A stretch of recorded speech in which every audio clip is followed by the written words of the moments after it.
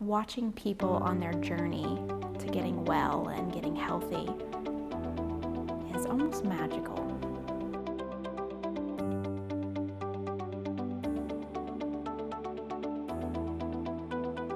I think working at the Corvallis clinic gives patients the opportunity to be treated as a whole person. They don't have to go to multiple places in order to get the care that they need.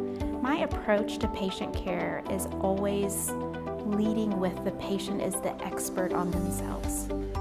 I am merely someone who comes alongside them in that journey and helps them look at things maybe from a different perspective.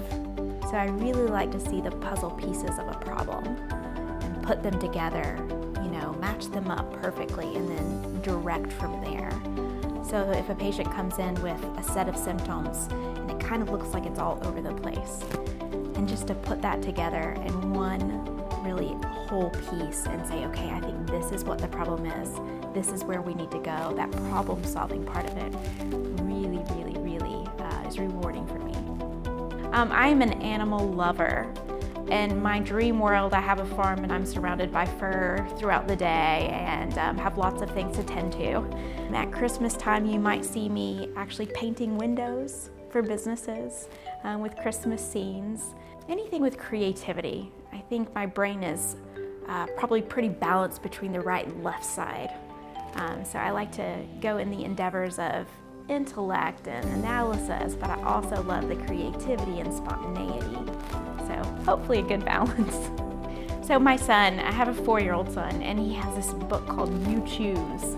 And there's these great pictures on each page that describe all these fun activities that you could do. And my husband kind of looks over at my son and he says, I think your mommy would want to do all of these things, because that's just kind of how I am. I like the adventure. I like the idea of, oh, let's try this or let's learn about that. So I'm usually game for most activities. I think the most rewarding part of my job is that it's meaningful. It actually changes people's everyday life.